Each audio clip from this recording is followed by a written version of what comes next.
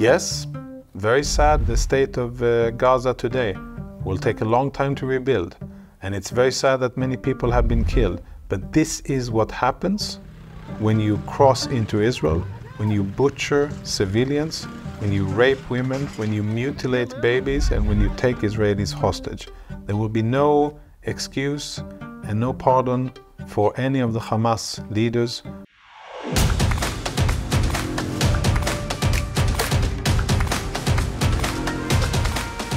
This is a Visegrad 24 series about the Israel-Hamas War.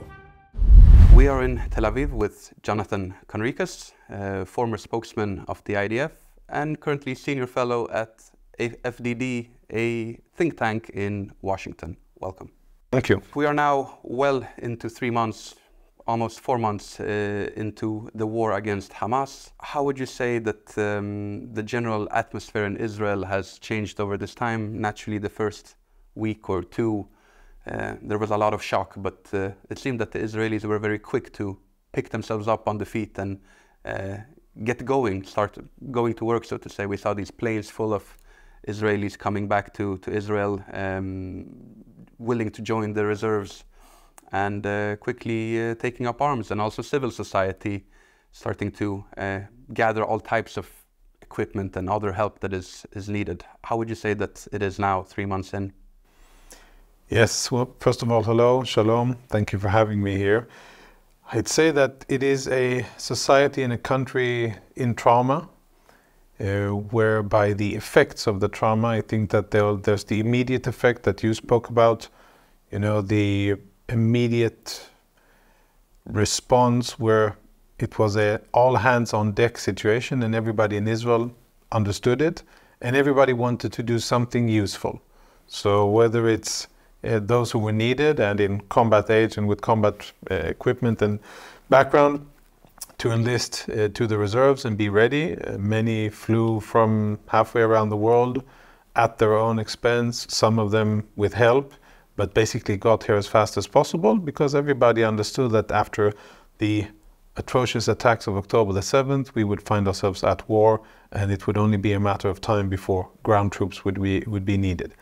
Civil society got involved, and there's been, you know, wonderful examples of involvement, of contribution, of volunteering. Many of the ugly and, in my mind, very unnecessary political tensions and polarization that have really been, I'd say, staining Israeli society for the last year or so before October the 7th, they were pushed aside. We can have a discussion of where they are now and whether or not they're coming back into the political and the general discourse. But in general, they were pushed aside because of the necessity to come together and to fight a very serious evil that has been unleashed on Israel and the potential of additional fronts opening up, Hezbollah in the north specifically. So we've seen coming together and we've seen enlistment. I think that today, where we are, more than, I think we're on the 107th day of fighting. You know, if you walk around in Tel Aviv, as I'm sure that you have, and if you're on Israeli roads, you'll see that there's lots of traffic in Tel Aviv, I'd say almost back to normal in terms of density, which means that people are going to work and that the economic engine of the state of Israel is at least partially in movement. But many parts of Israel, they're a war zone. Up in the north, it looks very different. Yeah. Very, totally different. And if you go to the south, ghost towns that have been evacuated of Israeli civilians, 100,000 Israelis from the south have been evacuated from their homes. Many of them don't have homes to go back to, and about 100,000 from the north. Many of them still have their homes. They have not been directly hit, but they're unsafe to live in, and they are in hotels and in other temporary locations. So it's Israel is many times it's a land of contrast. It's a land of great contrast and polarity. In Tel Aviv, you could be forgiven for thinking that it's business as usual here, but it's a very parallel universe in other places in Israel. But if to try to generalize and to tell a story of what's happening overall in Israel, I'd say that it's a society reeling from trauma. It's a society that needs and is asking very difficult questions. The whole bond or the agreement, the contract between country and state and the civilian, the person, that contract, I think, based on what many Israelis feel, has been broken or violated by the government, by the military, and by the security institutions. And many Israelis, I think, feel very much alone. Are you thinking in the way that, in general, the attack could happen on October 7th, or in any other way has it been violated? Yeah, the fact that it did happen, how it happened, the consequences of the attack, and the tremendous size of it. Yeah. How long the terrorists were able to wreak havoc inside Israel, how many Israelis were murdered, how they were murdered, and then, of course, the fact that we are 108 days into fighting and there's still more than 130 Israelis held as hostages. I've also heard many Israelis speak very sadly about the services that they've been provided. Some have very good experiences and some tell horrible stories of basically being left alone. And when we speak about Israeli society, it's a mix of it, but this is a traumatic experience that will, I think, shape Israeli society for a long time ahead. The last time that Israel encountered something like this was more than 50 years ago in Yom Kippur. But in the Yom Kippur War in 73, the failure and the disaster were focused on the military and had tremendous ramifications, but they were, contained in a military area. People in Jerusalem and Tel Aviv and Haifa, yes, they had their sons and fathers fighting there, but it wasn't civilians who were directly hit. In 2023, October 7, civilians. And that, I think, is a very, very big difference, one that will take a lot of time to fix. Well, Hamas is almost now recognized by all countries, at least in the Western world, as a terrorist organization. And the character of the attack on October 7th had that clear terrorist component, that they were targeting civilians, and they did perpetrate unspeakable atrocities. But there is also a tendency among some anti-Israeli voices in the West and in the Middle East as well, to try to portray Hamas as a legitimate military force, because according to the international rules of warfare, technically, if you're a rebellion group, if you put on some form of insignia on yourself and you do fight within the rules of legal warfare, then you should also be treated as a legal combatant. But how would you describe, what is the character, the nature of Hamas? I think that I agree with what you're saying, and I think it is absurd. And I'd say the psychological human need for parity, to create some kind of parity and balance. There's one side fighting, and then there's the other side, and they're different, and but they're both fighting. That's how many have been describing, and a lot of the media coverage has been about this. But I think it's perverse to put Israel and Hamas on an even keel and to draw comparisons between us. I think is morally perverse, and I think it is extremely regrettable that there have been statements, in my mind, tremendously dangerous and ill-advised statements by senior elected and appointed officials around the world who have justified indirectly or sometimes directly the crimes against humanity that Hamas has done, and created some kind of parity between previous Israeli actions or future Israeli actions before they even happen and what Hamas did on October the 7th. Context not out of a vacuum, etc. And many other statements that I think belong in the pantheon of immoral statements and reckless statements made by elected and appointed officials. And what I think is another issue, which is many times overlooked, is we operate according to rules that the world set into place after probably the biggest catastrophe in modern history, the Holocaust and the Second World War. And then the world said, well, let's let's try to apply some laws to the most horrible human endeavor, and that's war. So you can do this and this and this, but you cannot do this and this and this. And if you have to do this and this, then there are certain preconditions, etc. So we're fighting now in 2023 and 4 with the same rules that were drafted then, which fit to a certain extent the scenery and the players, so to say, the fighting parties of the Second World War. Today, what I find the most challenging is the distinction between combatant and non-combatant. I think that our enemies, specifically Hamas, are using this, utilizing it in an incredibly creative and conducive way from their point of view. They are milking every drop of international legitimacy and support, using Palestinian blood as the vehicle in order to do that. Yet on the other hand, have no responsibility and accountability for their actions. Nobody holds them responsible for anything that they do or anything that they don't do, contrary to Israel and contrary to any other combatant. And it is very difficult if today you take a scholar who, let's say, never heard about the Israeli-Palestinian conflict, and you present to him what Hamas is, how they're deployed inside Gaza, how intertwined Hamas is in Palestinian society, what type of infrastructure they use, who are the personnel who fight there, and how do they fight, with or without uniforms. And they fight without uniforms. Uniforms are for parades and propaganda movies, fighting in civilian clothes and civilian shoes. But when you do a complete analysis... And without insignia. Of course, without insignia.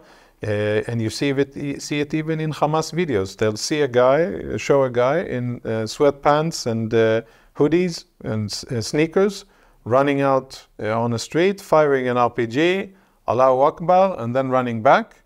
When, or if and when he gets killed, he'll be killed in civilian clothes. And I'm sure that the Palestinian Health Ministry, the Gaza Health Ministry, will write him down, and it will be reported in international media as a 22-year-old Palestinian man who was killed by Israeli forces. Why was he killed? What was the context? We will never know. But if you present Hamas and Gazan society to a scholar who has no bias before, I think that he or she would have a very difficult time in understanding who is a combatant and who isn't a combatant.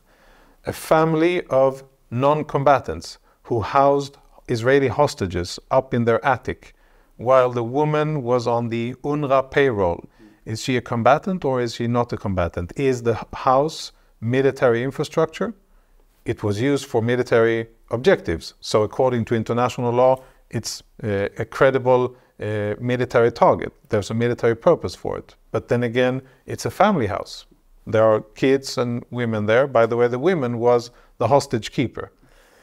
So I think that what we're seeing now, and this is kind of a big picture thing, at the end of this war, this will be another war which will probably force the international community and those who deal in the laws of armed conflict to reevaluate and to redefine, or at least to update, what is a combatant and what isn't a combatant, and how democracies and militaries of nation states can continue to defend themselves against this very hybrid and shape-shifting threat that we're seeing with Hamas. I think Hamas has taken Al-Qaeda and Islamic Jihad and many other organizations to a higher level when it comes to using the civilian infrastructure and civilians for their military purpose and blurring the lines between them all. In your former role as spokesman of the IDF, you dealt with a lot of journalists from across the world. Did you feel that a lot of them were maybe not specialized in military conflicts and warfare, that it was difficult to have this type of conversation with them because they simply did not have the necessary knowledge? what I felt, it's a breaking news event, so it's big news, and for them, for media organizations, for TV stations, etc., it's all hands on deck, and even people with no or very limited military knowledge are called to do their job. I can understand that, and I can respect the situation that a presenter or an anchor would be in. What I found regrettable is that even people with extremely limited knowledge of the Middle East, about the Israeli-Palestinian conflict, about counterterrorism, etc., had very strong views. Very strong views, and they had like a cookie-cutter system whereby things that are said by Israel in general, by me as a military spokesperson or by other Israelis, that should always be questioned, and that should be allegedly or according to Israelis, and that information that we provide must be verified, and if it wasn't seen by the reporter of the BBC or whatever it was, then it couldn't be independently verified, which is all fine. But then I saw that the same practices were not applied to information provided by the other side. Up until this day, very few people speak about the whole media landscape in Gaza. How is information generated and then broadcast to the world? The system that Hamas has been able to shape according to their own interest is that they have physical and psychological powers of intimidation over Western media or the representatives of Western media in Gaza. How does it work? Since it's much nicer to live here in Tel Aviv than it is to live in Gaza or in Ramallah, international media are based in Tel Aviv or Jerusalem. Many have offices in Jerusalem, like the beach in Tel Aviv, and enjoy living in Israel. Nice restaurants, nice weather, and it's relatively safe and welcoming. And in Gaza, stringers work. Who are the stringers? Palestinians. Palestinians with families. Palestinians that are under the influence. They may not be Hamas supporters and they may not be jihadists in soul and ideas, but they are under the influence and they can be influenced by Hamas. And I've seen this time and time again. Whenever there is reporting that isn't to the liking of Hamas in international media, one of the agencies, AP, AFP, Reuters, New York Times, BBC, everybody, anybody who has a stringer there, if the reporting isn't to the liking of Hamas, then there is retribution. There's a warning. Second time, there's retribution. And people learn. Reporters and stringers, they learn that, okay, if we want to live and continue to work without our family being targeted or killed, or me myself being targeted, then I'll do what Hamas tells me to do. So no reporting of how Hamas is using UNRWA schools, no reporting of how they're firing from mosques, no reporting on how they're using children and civilians as human shields, no reporting on the tunnels, no reporting on where the hostages were taken and how they were brought into hospitals and then brought out. Nothing that is inconvenient for Hamas is shared at a real level by international media, but only the stories that are more or less convenient. And I think that's really a shame, because people around the world, if they rely on accredited and established media, which most of us would like to trust and say, well, I read it in AP, or it says Reuters reported, or the New York Times, then I'd like to believe that it's true. What I know from my personal professional experience is that no, it isn't. This is what has been approved by Hamas to be reported from Gaza, and then it goes through a journalist, and then there's editing, etc. And eventually, at the end of it, the product that a consumer sees or reads or watches isn't really reality reflected, but it's a version that is convenient for Hamas. And if we look apart from the journalist core, there is also the general street, so to say. We have the Arab street, famously here in the Middle East, but now we could also say that we have the street in the Western world, in Europe, in the US. And if we compare, for example, with the previous military operation in Gaza in 2014, it seems that we've never had this much emotions swirling. There are different theories that maybe it is the social media landscape and how it has changed, especially TikTok has been blamed for a lot of this. Other people say that something has happened at our universities that has led the way of making especially young people very anti-Israeli. But when you see these marches in London, Paris, and Washington and other cities, tens of thousands, sometimes even hundreds of thousands of people that very easily fall into these chants of from the river to the sea, or another one you hear is there is only one solution, Intifada revolution. Lately we have Yemen, Yemen, make us proud, turn another boat around.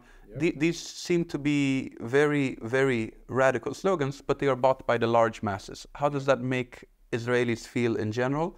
And how does that make you feel when you see these pictures? You know, Israel, the way I analyze it is Israel, for various reasons, is on the wrong side of progressive, liberal, cool, and in vogue.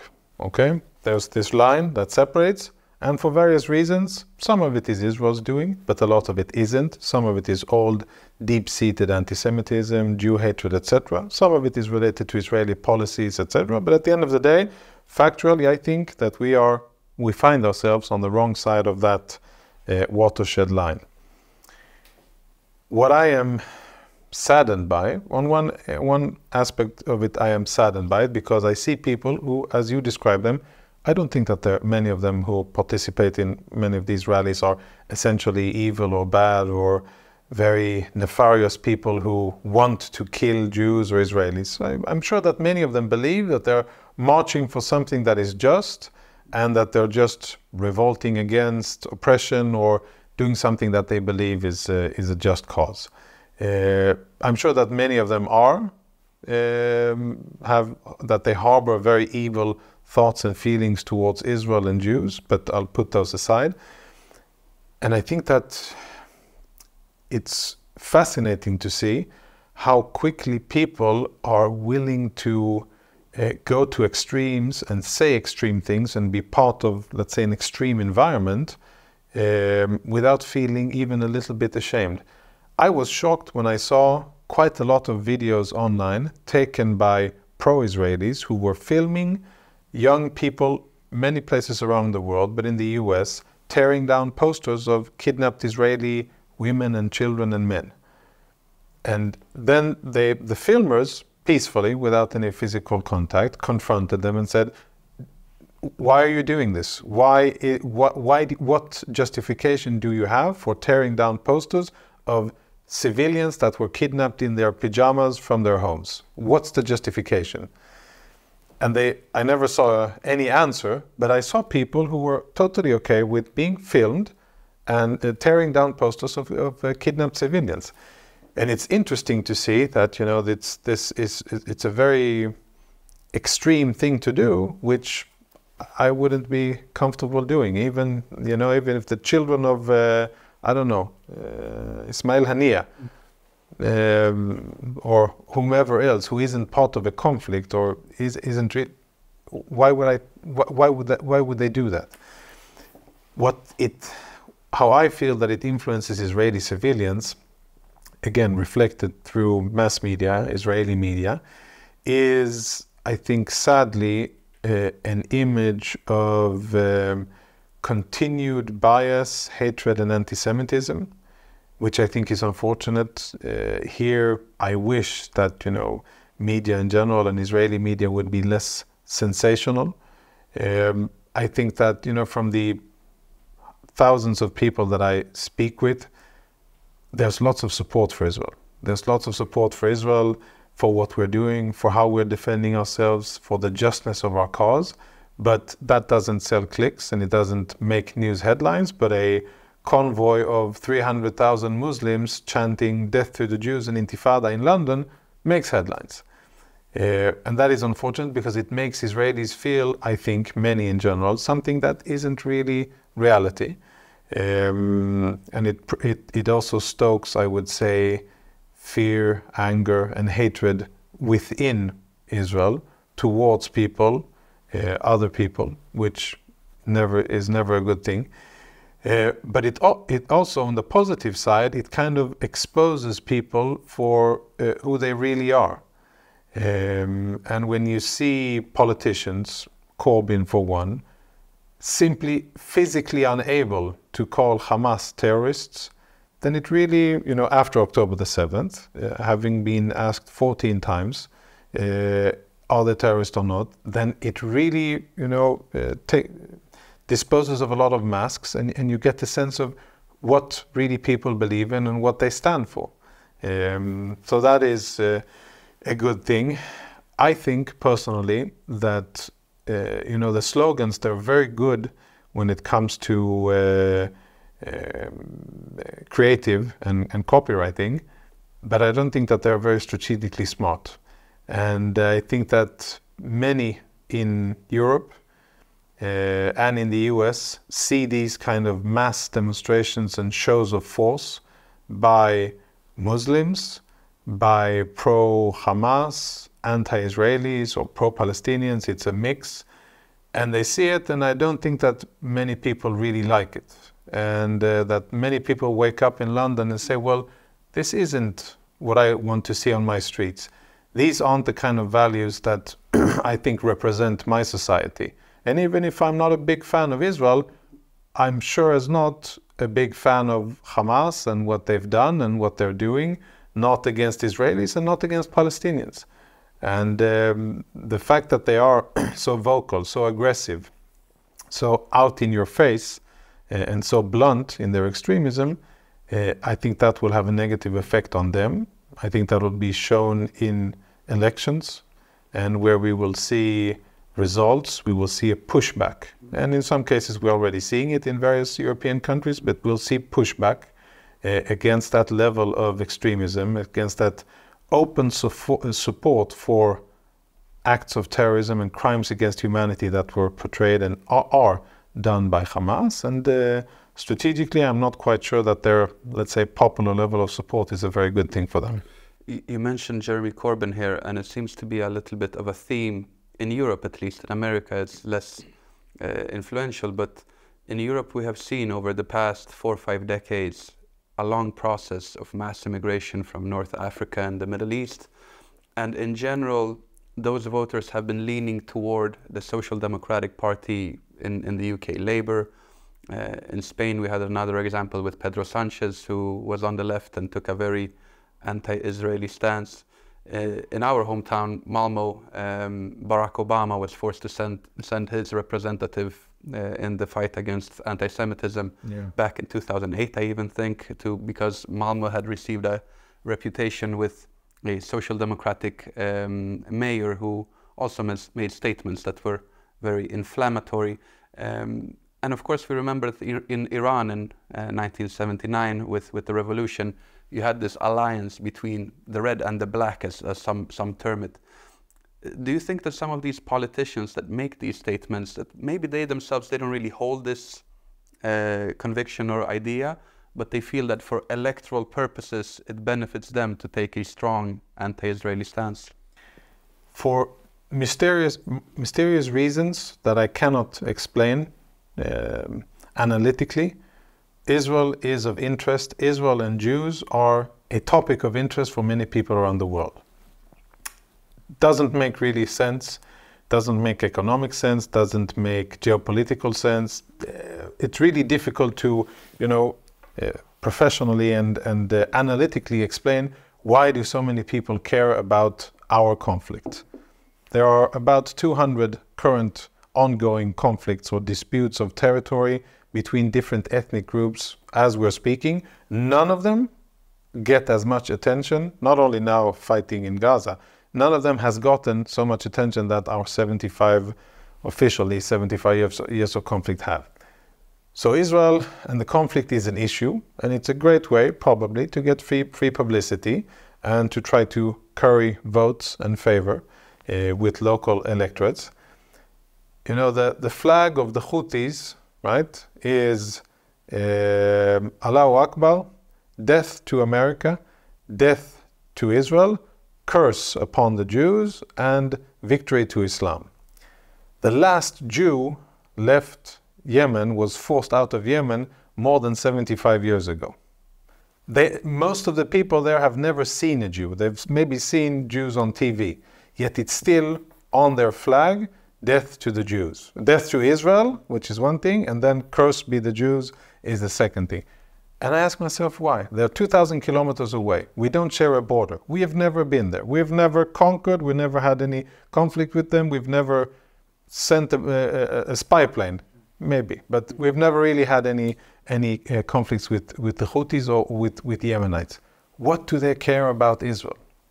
And same thing could be said about European politicians, both those, some of them that are openly in favor of Israel, and many who are using it as a electoral bullet point against Israel. Why is that the case? I have no idea, but we're definitely seeing that, I'm, as an Israeli, I look at it and many times I ask myself, why do you really care about what's going on here? Why does a Spanish foreign minister or prime minister feel compelled to weigh in on this conflict? What has Spain have anything to say or do about this conflict? And why is so much aid and money and influence provided to fuel what's going on here? But at the end of it, it's whether Israelis like it or not, it's a fact. And Israelis can either deal with it and try to make the best of the situation or complain. Usually complaining doesn't do a lot of good. So Israel has to face it. Israel has to reach out, work diplomatically, work in terms of, let's say, public information, public affairs, and make our voice heard, and try the best we can to compel many people to at least give us a fair hearing. And again, this is a very subjective, non-scientific point of view that I have. I am seeing and feeling a lot of support for Israel. It's not reflected through editors and in newsrooms. We are not there yet, and it's not in many elites around the world. In the US, what's derogatorily referred to as coastal elites, I don't believe in the term, but the big cities, etc., we may not be very favorably presented there. But in many places, I think that there's a lot of support for Israel. People understand what it is that we're fighting for, why we're fighting, and why we don't have a choice but to fight, and very importantly, to win. Speaking here about the Houthis in Yemen, there is a certain connection actually to Iran. Iran has had close relations with the Houthis ever since they burst onto the scene. Hezbollah and Iran famously also have very tight relations. The Islamic resistance in Iraq, this other proxy group, is clearly Iranian connected. And Hamas, for the last 15 years or so, its main sponsor has been Iran. Previously, Saudi Arabia and some other Gulf states played a bigger role, but Iran seems to be this octopus, you could say, whose tentacles you see all across the region. And actually, they have been having this ambition, at least unofficially, but clearly, to become a nuclear power now for quite a while. How would you say that Israel's relationship is with Iran, and what should be done with Iran long term? Yeah, I think that I'll use a term or a catchphrase that was coined by Mark Dubovitz from the FDD. He spoke about a mass diversion. The Houthis and Hezbollah, and to some extent Hamas and the Islamic Jihad in Gaza, are a diversion, a mass diversion, so that the Iranians can achieve weapons of mass destruction. The Iranian regime, not the people, I know very little about the people, I know little about the regime. I think tremendous respect for their strategy. They're evil and they're on the wrong side, but I have tremendous respect for their strategy and how they have put in place a very interesting and dynamic, shall we call it, playing board with different pieces, which are happy to be used by Iran in order to further Iranian strategy and ambitions. And I think that the Iranians, if in the past we thought about the Soviet Union as campaigners able to do information campaigns and or operational planning, subversive activities, etc. I would say that Iran has taken the Soviet textbook and written a few new and very good chapters in the book of subversion. And today they are the best in the world when it comes to building, funding, equipping, and guiding and using proxies for their own purposes with minimal exposure for themselves. Their aim, I think, is to be a regional superpower, a regional power, and they understand, and I think correctly, that a very good way of doing that, perhaps the best way, is to have a nuclear umbrella. They don't even have to have a functioning nuclear weapon, missiles, and ability to deliver it, but a nuclear umbrella is a very powerful thing. And in order to achieve that, they have understood and said, yes, we're willing to pay prices and to give sacrifices. We will live with that, and that's fine. If it's sanctions and if it's other things that are imposed on Iran, the state, the regime, etc., we'll take it. And in order to promote our ability to shape the environment, we're going to fund and use different ethnic minorities and different armed groups in the Middle East as proxies. Hezbollah was the first one, and it's really the jewel, the crown jewel of the Iranian empire of evil. Very well funded, very well trained, very ideologically strict and coherent, and they have done a tremendous job at really taking control of a country, of Lebanon. Hamas has different roots, but has also fallen under the Iranian fold. It retains some level of independence, but as the years go by, if there is a future for Hamas, let's say if they hadn't done October the 7th, then I think they would have gone more and more towards Iran. I don't think that there will be any significant future for Hamas, but that is how they were. And I started with the issue of diversion because on the really big picture, today, I think Iran can be very, very happy. Nobody is really speaking in earnest, and not any significant diplomatic or brain power is focused on nuclear Iran, on their ballistic missiles, on the enrichment, on the violations of the previous agreement, and on what they're doing. And they're probably, as we speak, busy at work with that, industriously and focused, busy at work. While the world is talking about shipping routes through around Africa instead of in the Suez Canal, and how much more expensive and how longer it will be for me to get my stuff on Amazon, they are working towards the achievement of their strategic goals. And I think that it's not only about what Israel needs to do with Iran, but I think that Israel, the US, and perhaps a few other countries around the world have a shared interest of making sure that the Iranian strategy fails and doesn't become a reality. If and when Iran becomes equipped with nuclear military capabilities, that will be very challenging, and I think it will ignite a weapons race in the region whereby the Saudis, the Egyptians, perhaps the Turks, and perhaps others would feel compelled to do the same. And that could be a very, very dangerous thing. And on top of that, of course, the nuclear umbrella would probably allow Iran to become even more emboldened to promote even more violence and terrorism all over the Middle East. None of these things are good. There are varying points of view whether this can, if we've crossed a point of no return. And I've heard experts who are very knowledgeable say that we've already crossed a point, and some say that we are close, but we have not yet.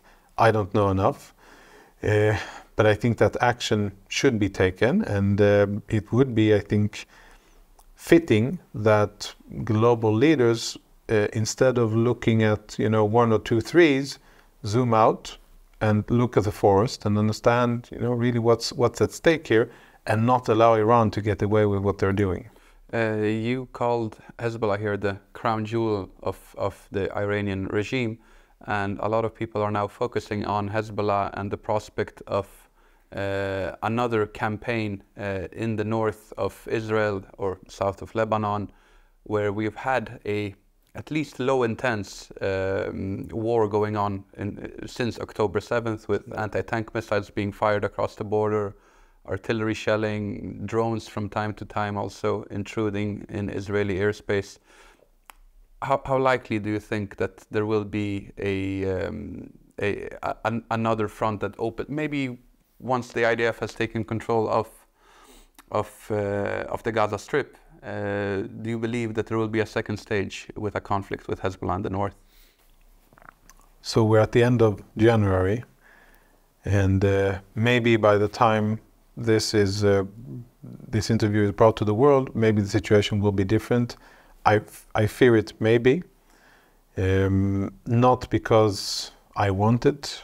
As an Israeli, as someone who sees the future of his children and grandchildren in this country, I definitely don't want war. I know that such a war with Hezbollah would be, by orders of magnitude, much more bloody and ruinous on Israel than what we're facing now in Gaza against Hamas.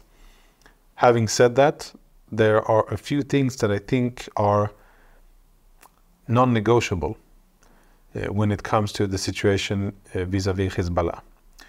The fact that they have been attacking Israel, and Israel has been responding since October the 8th, October the 9th,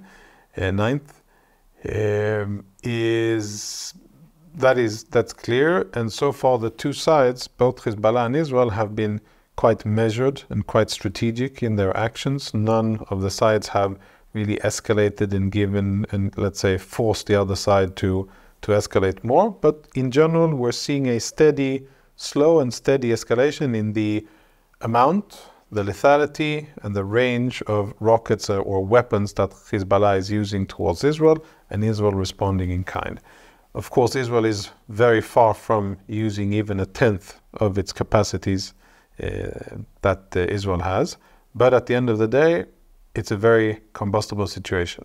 The non-negotiable part is that there are more than 100,000 Israelis who are not in their homes. And if you go north, you'll see that there are, as I said, ghost towns where there's military out in the areas in between, and then a skeleton crew of 5 or 10 men in each community. Women and children, and most of the men have left.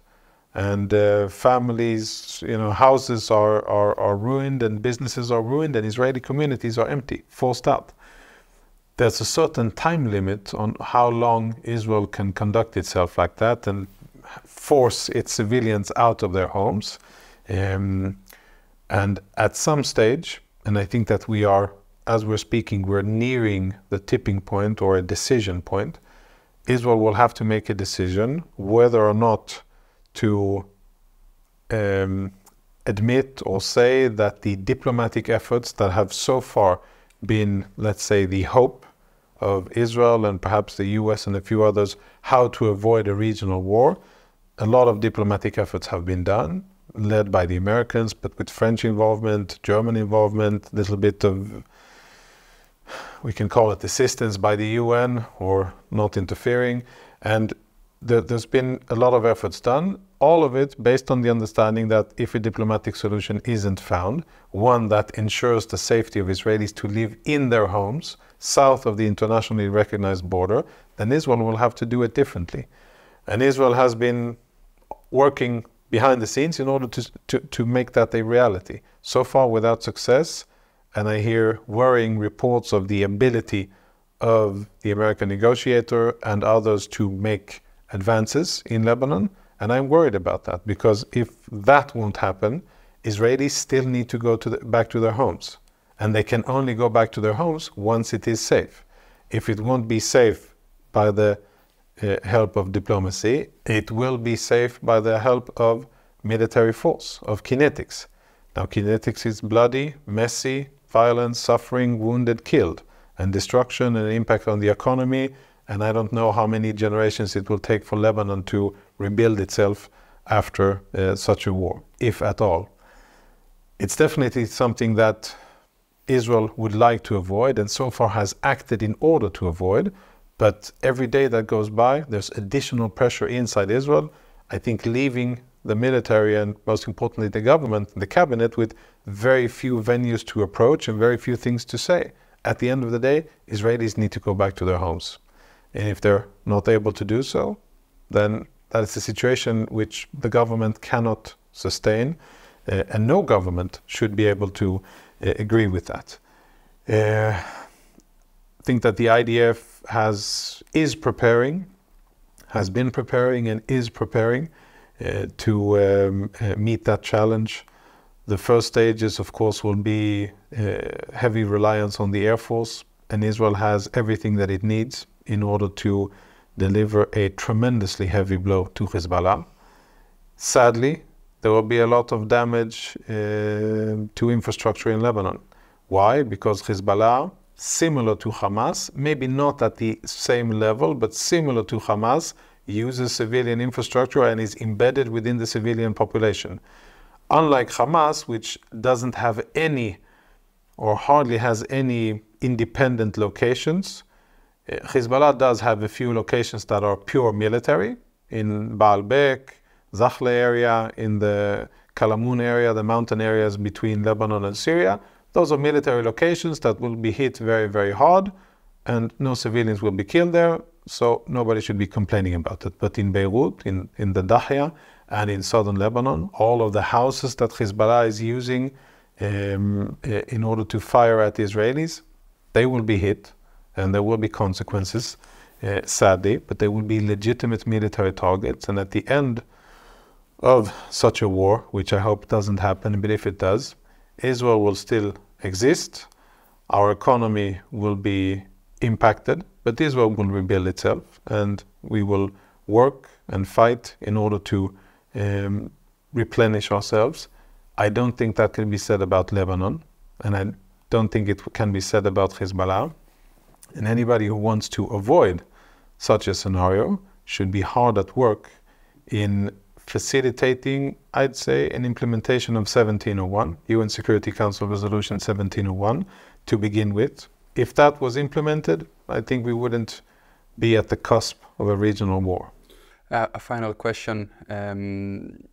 What would you say everything boils down to? If there is one thing that you could say to the general public, especially in the West, those who don't have much knowledge about the conflict but maybe have strong opinions, how would you try to somehow summarize to them or explain to them that this is what it comes down to, and this is why Israel is right in defending itself, and Israel's position is, according to you, the right one?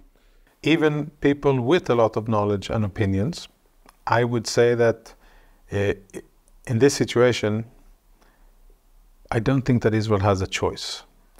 Living in this neighborhood, you know, I grew up in Sweden, so we don't have Norway and Denmark as neighbors, or Finland.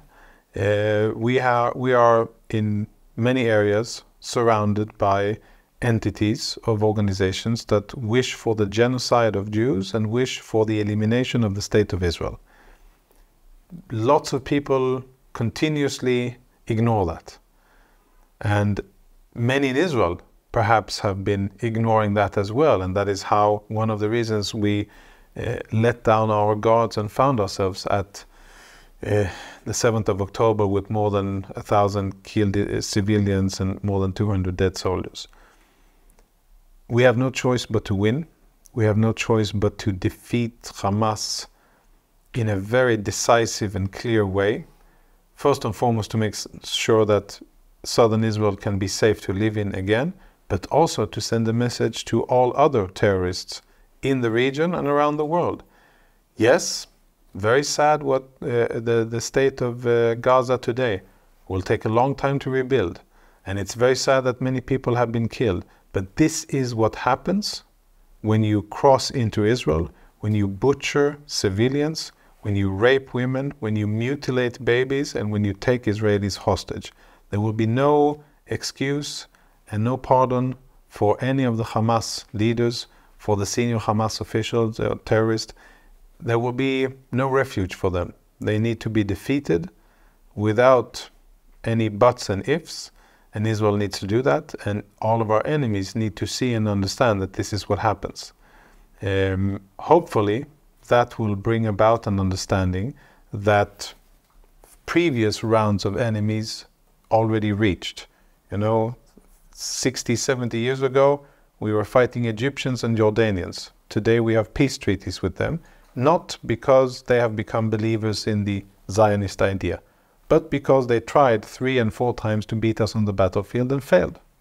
They tried in 48 and 56, 67, 73, and then they said, okay, well, let's try something else. Hamas, Hezbollah, Islamic Jihad, all of the other Iranian proxies, I'm sure that they would love to destroy the state of Israel.